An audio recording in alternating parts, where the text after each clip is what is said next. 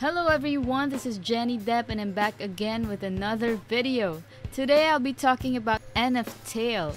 This is the website for NFTale. It's NFTale.net and this is how it looks like.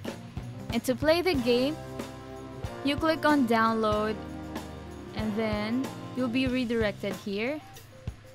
Just scroll down a little bit and then click on Mirror 1 Mega. Take note that NFTale can only be played using a PC, just like the old times.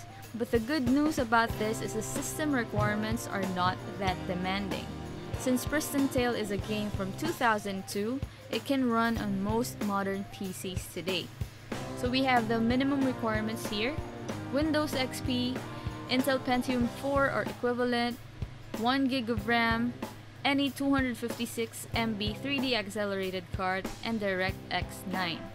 With the recommended requirements, we have Windows XP, Vista, Windows 7, 8, and 10, Intel Core Quad 2 or higher, 2 gigs of RAM, and any 1 gig 3D accelerated card. Once your download is completed, just install the game normally, grant access, and don't worry about the warnings. I already installed mine and so far so good. Follow Severe Ice Games social media account to know more about NFTale.